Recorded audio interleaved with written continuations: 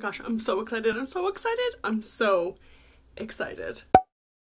Hello bibliophiles, my name is Jill, and I am, I can't even get this intro out because I'm so distracted by what's going on. So here's the thing, Olive from abookolive and I decided to do a book exchange.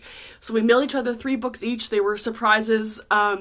We sent little care packages with books in it. Mine just arrived like an hour ago, and I messaged Olive and I was like, I'm gonna put makeup on and film a live reaction to the books. I just want to open them. I'm so excited. So the idea is that we will read these books over the next couple of weeks and then review them. So I'm so excited. And Olive said that she didn't send me any nonfiction in her little card. How cute is this little card that she sent me? A cat with glasses, that's me. And she says, of course I, the nonfiction lover, picked exclusively fiction.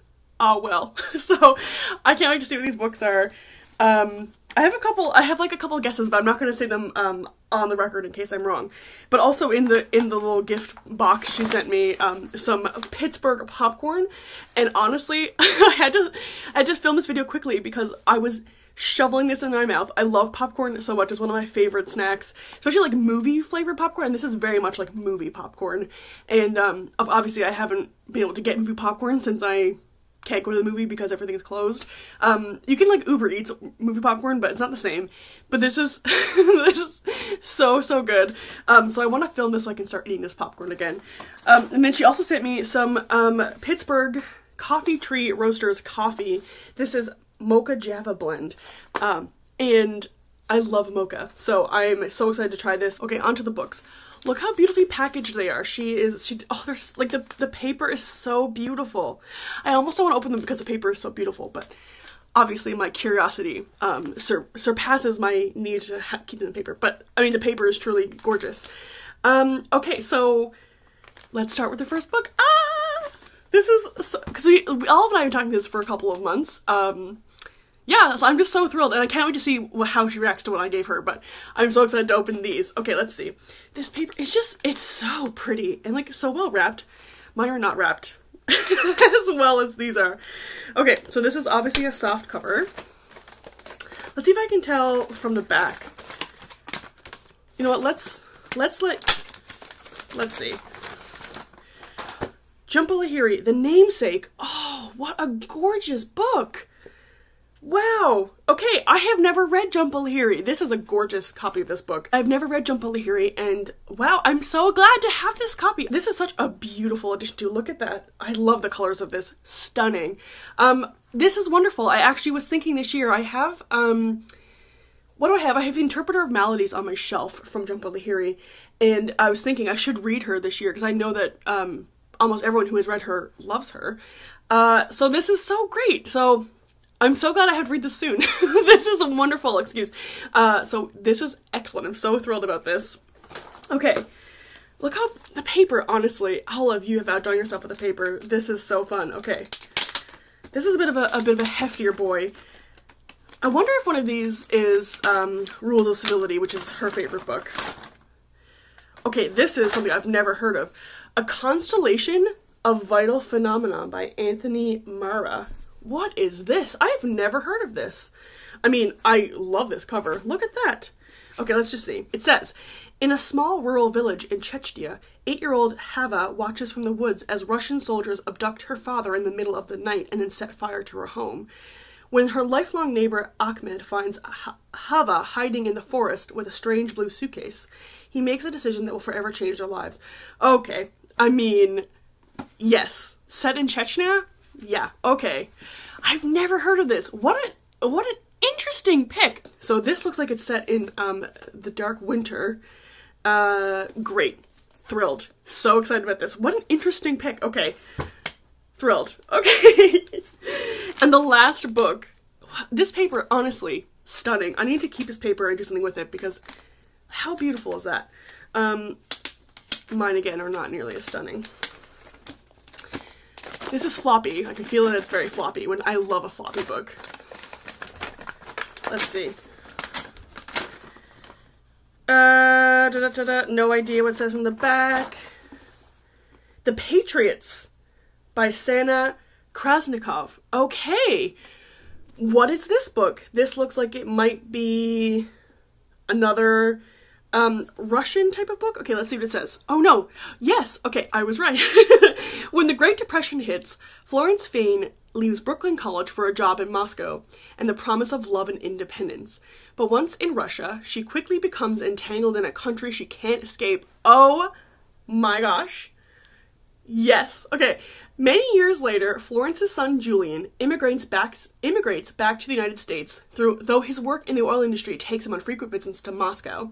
When he learns that Florence's KGB file has been opened, he arranges a business trip to uncover the truth about his mother. Oh my gosh. Wow. This, okay. Does Olive not know me? These books are such good picks. I am so excited to read all of these now. Especially, I think I want to start with this one because I'm really in the mood to read, like, cold, dark things right now. But also this one, I mean, tell me a KGB file. Yeah, I'm in. I cannot wait to read these. So I will see you back here in a second for you, but it'll probably be a couple weeks' time for me, and I will review all these 3 books. Hello, it is check-in time. I have already read one book. I started and finished this book, which is A Constellation of Vital Phenomena by Anthony Marra. And I liked this book a lot. Anthony Marra is a beautiful writer. So the story, which I didn't know, kind of, when I opened this book, obviously I hadn't read it yet, it's very much actually what it says on the tin about how there's a young, like the first paragraph of this summary is very much accurate. This is set in the Second Chechenian War, which I think is like 2004 to 2006, I think is the years. Don't quote me on that because this is a part of history I don't know quite enough about. I did actually do a bit of research, just a little bit, when I was reading this book because this book made me really interested in learning a bit more about the reasons behind the war. Because this book, it's set in the war and it's about the consequences of what happened to normal people, to regular citizens, when there was, you know, a civil conflict, and the kind of consequences, what the fallout is for people who are not directly involved in the conflict, or not necessarily even like care or like know what's going on or why. Like it's a really interesting kind of perspective on war in that way. The story is, of course, this man named Doka and his daughter Hava. Their neighbor Ahmed sees that Doka is being taken in the night, taken by the rebels, I think, and which basically means he's not going to come back. And they can't find the girl, Hava, the daughter, who's 8 years old, and Ahmed, after the rebels have left, he goes and finds Hava in the woods with her blue suitcase, which is right here on the cover, and he decides to protect her in the way that he knows how. He brings her the next morning to this hospital that's like this very long walk away, but still in the same like area, and to meet this woman surgeon who works at the hospital in the town that their village is next to. And it's about how Ahmed and how Hava and the surgeon, whose name escapes me, Sonia, how their lives, both present and past, all interact. And I really like stories like that. I really enjoy stories where people intersect, and maybe not in like obvious ways, so like maybe the characters don't ever really realize how they intersect, but we, the reader, get to see where they overlap in their histories. I really like that. I think those are really satisfying stories to read, because I think it kind of draws to the larger thing that I believe in, like all humans are connected, whether or not we know in the ways that we're connected, that, you know, I like those stories. I find them very satisfying. I liked the characters in here. I thought they were all really well developed. I read a review that said that this book was like a story told over 5 days. It is not told over 5 days. Like, each chapter has a timeline in front of it and tells you, like, there's many years, and it tells you what year it's set in. So this is a story that, like, the immediate action takes place over 5 days, but, like, it goes back, like, you know, 10 years in the past. And it even actually goes into the future a little bit, like projects in the future, and tells the reader like what will happen in the future. So that is a mislabeling, misdiagnosis? No. What's the word? So if you see a review that says that review is wrong. It takes place over a lot of time. This book, for me, really excelled in a setting, in a place. Like, I really felt the way that Anthony Marra describes the war zone is visceral. Like, I felt really bothered by the destruction of this city, and hearing people who had lived in the past about reflecting about how beautiful the city was and then how it currently looked like completely destroyed. It's a really, probably one of the best descriptions of a war zone that I've ever read. I thought it was very evocative. I thought the characters were all really good. I thought they all were really complex and had reasons to be both likable and not likable. I thought their like all their actions, whether or not they were good or bad, they made sense in the way that they were described. I liked that a lot. Yeah, so I really liked this book. I think it was a great pick for me. Like, I really enjoyed, what I wanted from The Eighth Life, if you've seen my review of that book, I really wanted a sense of place of Georgia, and this book really gave me a sense of place of Chechnya, which is something that I loved. It really, really elevated this book for me. If I had a criticism, I would say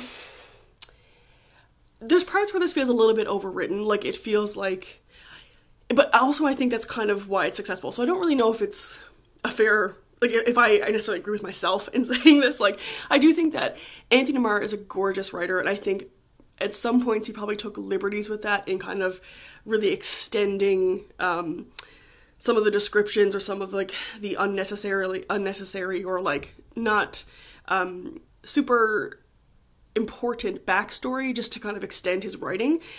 So it could have been a bit tighter, but honestly, like, I enjoyed it. So like, I don't think it's necessarily criticism.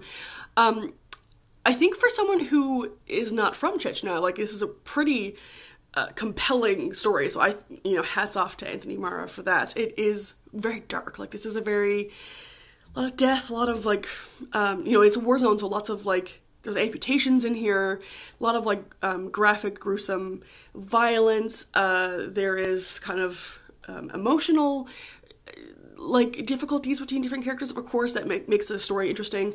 But it is, I think, because of those, I have a really hard time, like, I think because it is so graphic, because it's graphic, it's very successful. I think I could never say it's my favorite book of all time because it is, it just makes me feel so, like, icky. And that's, like, a terrible way to describe a war zone, because it's, like, war zones are not icky, they're awful. So, yeah. But I think a super successful book, great pick, Olive, on your part, because I did really enjoy this. And this makes me very much want to pick up something else from Anthony Marra, which I think his most famous one is The Tsar of Love and Techno, I believe, which I think is one of your favorite books, Olive. In short, an excellent pick, and a book that I would recommend if you have similar reading tastes to me. I think that you would also really enjoy this. So I have moved on to my second book, which is The Patriots by Sarah Krasikov. Yes, Sarah Krasikov. I, again, love this cover. I have just started this, or I've started a couple days ago. I'm about a third of the way through. So I've been reading for a couple days. It's a long book. It's like over 500 pages. But I have to say, I'm loving this book. I am really, really enjoying it. It is giving me, I'm going to say this, and it's going to sound strange, but it gives me, like, Titanic vibes, like the movie Titanic, and that's partially, I think, because the main character in here is Florence, and she is traveling from the US to Russia in 1933 or 1932, like the early 30s, and she's leaving America to go to the Soviet Union, and it's partially because, so at this point in the book, it's because she has met a Russian who she had worked with in America, and she is following him basically to the Soviet Union, but he doesn't know that she's coming for him. And yeah, I'm enjoying it. This is also being told in a couple of different timelines. We're getting from the perspective of Florence, the mother of Lenny, who he's also getting his perspective. So Flora is the one who goes to Russia. Lenny is her son, and we get perspectives from him as a child and then him as an adult. And I think that's all the perspectives I've had so far. I suspect there might be other ones going forward. Oh, I think also Lenny's son. So 3 generations we're getting in here, which I love a multi-generational family story. This is set across America and Russia and the Soviet, like Russia/Soviet Union over, 60 years or something. So yeah, I'm really liking this so far. The other thing I'm really liking about this is that I haven't read many, if any. I'm racking my brain to think of an example. I'm sure I just maybe just exists, but I just can't think of it right now. But an example of a story set in the Soviet Union where people are happy. Like, I think a lot of stuff written like in reflection is quite negative about the Soviet Union, but Florence is like so excited to be part of it. And she feels really like she belongs there after leaving the US, where she was like struggling with her family in New York and stuff, and trying to figure out what she was going to do with her life. And then she feels like she belongs in the Soviet Union, and I'm loving that perspective, because it's not one you see very often. So yeah, really loving this. I'll check back in once I finish and see how I feel about it. But so far, I was worried about this one. I was afraid this was going to be a bit of a slog, but I'm loving it. Having a hard time putting it down. Like, I really want to read it just all the time. So yeah, I'm really, really liking this one. So I'll check back in with you once I finish this or once I start the next one. But so far, huge success. We are definitely like 1.5 out of 1.5. Does that make sense? Doesn't matter. I'll see you soon. Well, hello. Much time has passed since I last spoke to you about these books. I may have mentioned in other videos that I've had some technology problems, and I was editing this video and I noticed that I deleted all the footage, or it was corrupted or something. Basically, I didn't have any footage of me talking about the last 2 books in this video, so I'm going to talk about them now to wrap it up. And honestly, I feel like it's been a couple of weeks since I've read them, so it's actually better because I have a better understanding about how I feel about them. So let's just finish off talking about The Patriots by, I think I called her Sarah. It's Sana. I'm very sorry, Sana. Very sorry for mispronouncing your name. It is Sana Krasikov. Anyway, this book is great. I think actually of the 3, it is the one that I am most likely to reread sooner rather than later. I really ended up loving Flora. Flora is the mother in this book, and I felt like the way her story is told in here really gives her a lot of depth. It really gives her a full scope of what a life could look like, and how people's opinions and decisions affect their lives, or how they change their minds over time, but how, you know, decisions you've made when you were a child basically can affect you in ways you don't expect. This book does explore that kind of question about the living under the Soviet state, about how you can really do no right, and no matter what the truth is, it can be skewed to mean whatever someone wants it to mean, and that is really interestingly explored in here. The part of this book I did not enjoy, and next time I read it, I think I would skip over these parts, is, so the son, what is his name again? Lenny. He goes back to Russia in 2008, like that's his present day of the book. Oh, Benny just brought a toy to me to play with him. Ooh. Go get it. He is working for an oil company, and then there's a lot of discussion in here about the details of minutia of like business dealings and engineering and stuff. Like, to the point of like it's really distracting, I found. It could not be more boring. In the end, I did really enjoy this book, and I will definitely be rereading it. I do think that there's something quite different, something tonally really enjoyable about this book, and the way it kind of marries an American and a Soviet sensibility, and I think it's, yeah, I really have anything quite like that. Something that kind of just sits just perfectly snugly in that kind of mid-century type of tone, and I really, really enjoyed it. So this was obviously a great choice on all his parts, so thank you for sending this my way. I don't know if I've ever would have heard of it or even picked it up. I had never heard of it before, so I'm so glad that Olive, you brought that into my life. Wow, a lot of interruptions. Sorry if this has changed the setup. I had to go to the door and talk to my neighbor. Okay, let's talk about the last book, which is The Namesake by Jhumpa Lahiri, and this book, wow, I sat down to read it on like a Saturday morning, and I didn't stop till I was done. It is excellent. I just love grape soda so much. I know that I'm a fully grown adult, but something about it, man, it really just, it hits the spot. This is the story of a family from Calcutta that immigrates to the US, and the husband and wife have a son, and in their culture they get a good name, which is their formal name that goes on documents and what they're called kind of in public and in school and their jobs and stuff, but they also have like a family nickname. And they are waiting for a letter to come from the mother's grandmother to name their first child, their son, but the mail never comes. The nickname they give their son is Gogol, which is the last name of Nikolai Gogol. Is it Nikolai Gogol, the Russian author? I think it's Nikolai. Yeah, Nikolai, pretty sure.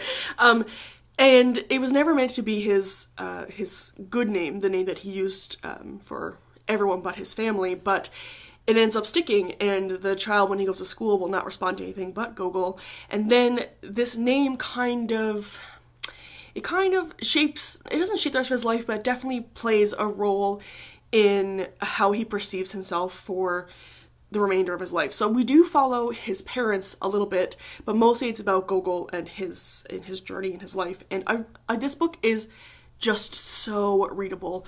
The writing it's not flowery or overdone, but it is just so easy to read. It covers most of his life up until about his 40s. I found all people who come and go in his life to be really, really interesting. The ways that Gogol grows or doesn't grow, the way that he feels about his family, about his mother and his father, specifically about his sister, the way he feels about his name. It all kind of weaves together in this beautiful kind of tapestry of this family life. I loved how their Indian culture was showcased in this book, but that it is this beautiful backdrop against which his childhood and his family life is kind of displayed and how it like rolls out. But it isn't the main focus of the story. Like, this is very much about Gogol and his own personal experience, but it's about how all these flavors, like his parents' history and his own influence from his Indian culture, and his own like feelings about having traveled there as a child, and his experience of growing up in suburbs in outside of I think it's in Massachusetts or Connecticut. I think he grows up, but very much in the northeastern seaboard. And it's this absolutely fascinating study of how family life, family expectations, family history, and family culture kind of evolves into the next generation. And I couldn't put it down. Absolutely compelling. I was disappointed by the ending a little bit. Part of the book is that the reason he names his son Gogol is because his favorite author is Nikolai Gogol, and he wants to, and there's a story there about that, and the son rejects that for his whole life. And then I felt sometimes like that was kind of that relationship between the father and the namesake and the son sometimes felt a bit tenuous, or a little bit kind of like it would be forgotten about and then pulled back in a little bit. I mean, I'm nitpicking here because this book is excellent, and I haven't read anything else by Jhumpa Lahiri, but I can imagine that this is a very good place to start with her, since it's where I started with her, and it is an absolute pleasure to read. Listen, let's just do a wrap-up here. These 3 books were all winners for me. Every single one of them was great. I think the order in which I read these, which is like, I read this one first, this one second, this one third, I think I would say this is my least favorite, middle favorite, but I actually think that they're all pretty close. Like, I liked them all pretty roughly the same amount. I do think that this one is one that I'm not sure if I would revisit it because it felt so heavy to me. Like, in retrospect, I think it was quite heavy and dense and dark. It does, upon reflection, it does give so much. I know I talked about this book a lot already, but there's so much description about what war is like, living in a war zone, and I think that was very visceral, but also I don't know if I want to read it again. But I have to say, like, a true success. Well done, Olive. I liked all of these books. These 2 books I would not have picked up, maybe not never, but like they were not on my radar at all. This one was on my radar, but I wouldn't have prioritized it, so I am so glad. This was a super successful book swap. Thank you for the popcorn. That is long gone. Bye-bye. That was eaten the first day. This was an absolute roaring success of an experiment. Thank you so much, Olive, for agreeing to do this with me. What a great time. And these also helped me read a lot. I kind of sped through these in the beginning of February, and that was super fun because I read a lot in February, and these were a big part of it because they were so easy to read, so enjoyable. And yeah, what a great time. Thank you so much for knowing my book tastes really, really well. And everyone, thank you for watching. Thank you for being here. Let me know if you've read any of these in the comments down below. Of course, I will link Olive's video in the description box down below, but I do hope you go watch and see how she reacted to what I picked out. I can't wait to see how she reacted to what I picked out. I have guesstimated how she will react, so I can't wait to see it. As always, thank you so much for being here, and I will see you all soon. Bye!